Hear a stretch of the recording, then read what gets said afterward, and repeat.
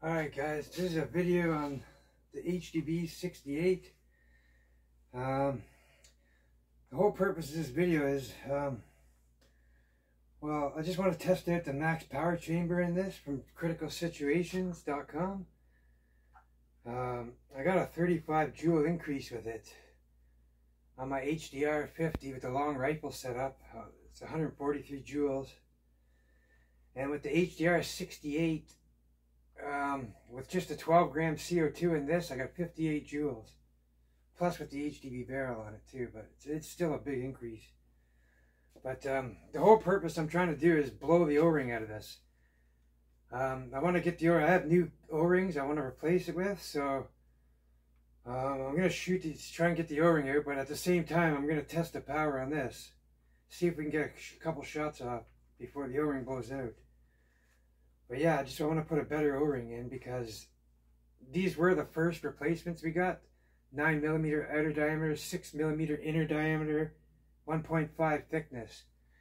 Now the new ones are 9.3 OD, 6.1 ID, and 1.6 thickness. So yeah, we're gonna try them. I got a couple Grindberg joules in here. I also got, if you notice down here, this pipe. It's a breech loading magazine I added on.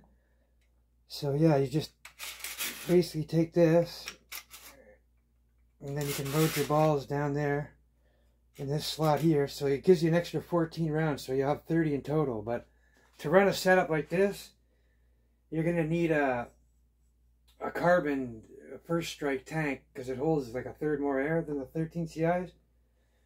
But yeah, anyways, I'm going this way right now. I got this plugged into the back, but you can either take this and put it down here and put the tank in the back with the stock on it. But either way, I like this setup too because it's very convenient. Even though the tank looks like it's in the way, it's not in the way at all. Like, no matter how you shoot, if you shoot from the hip, it's totally out of the way. You can swing it around any direction. Like, it's absolutely not in the way at all. But some people don't like it, but I mean, just to quickly grab it and to get someone to your house fast, I mean, it's powerful and it's going to work. This thing's a beast. Just stock pulling the valve block out, you'll get, this is a Gen 1, by the way, with the Gen 1 rubber detent. But this is 50 joules with just CO2, 85 joules with HPA, 1100, 72 with 850, and around 70 or 75 with 88 grams CO2. But anyways, yeah, I want to try this out. Yeah. I'm just going to set this table up here.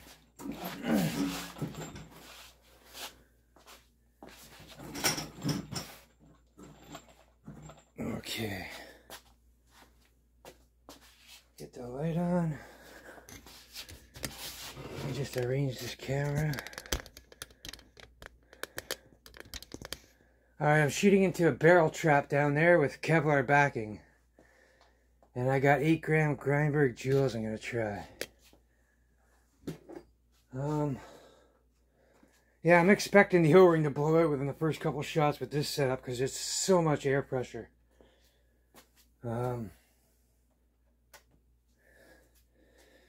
Yeah, but let's give it a go and see what happens here. Could be a leak, could be anything. Alright, we are gassed up.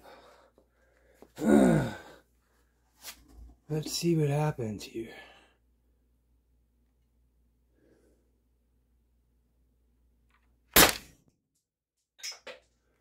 $464.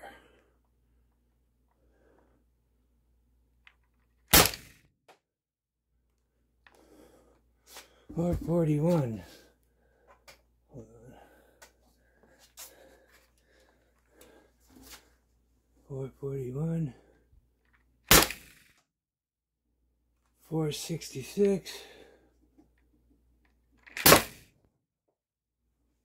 412. And empty. Alrighty, so let me just degas this.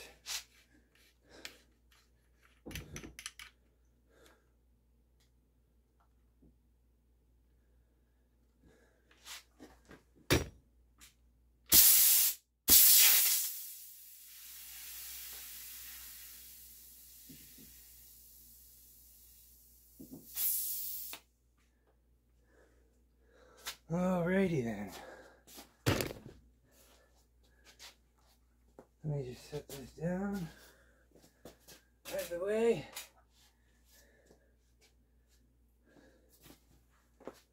There's that number review.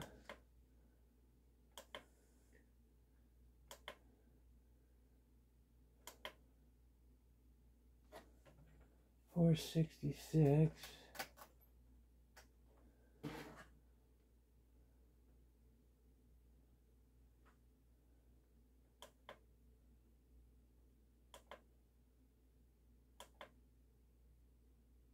Oh, 466. Let's check the FPS on that. I think that's around 80 something joules.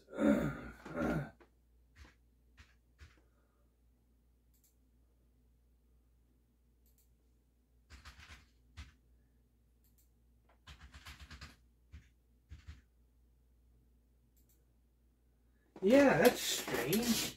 It's only around 80 joules. I'm getting 85 without that.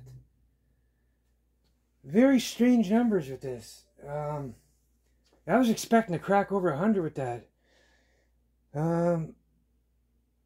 Yeah, that's very odd. I don't understand. When I plugged it into my HDR setup, I was getting around 119 joules. I plugged that in and instantly jumped to 143 joules. Every other marker I've tested it in has a major increase. But this is very odd because the HDR is really powerful without that. I was getting 85 joules without it. Maybe I'm going to switch the configuration around. I'm going to put the tank in the back and the thing in the bottom and try again. But realistically, that shouldn't matter because the air chamber is the same no matter how you set it up. It's the same volume. Then again, this one here doesn't have a short pin in it. But I noticed the short pin is not really a power giver. It's just, I find it just has less rubbing on your O-rings. It's really good for HPA for performance-wise, but I don't see it in any of my setups doing much for power. But I don't know. Maybe I do have a short pin for the HDB. Maybe I will try it out in there. But I do have one in my HDR that I got the 143 joules out of, and my HDP that I got 120 joules out of. That also has a short pin. And the HDR 68 doesn't. I tried it with the 88 gram CO2 and got huge numbers. In the 12 gram CO2, I got 58 joules. So we know it's working. It's a major increase.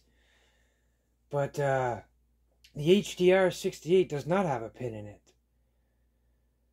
Of a shortened pin. So, yeah, anyways, guys, I don't know what to say, but I was expecting well over 500 FPS. Probably close to 100 joules plus, but anyways, guys, we'll get back to this video and see what we can make out of it.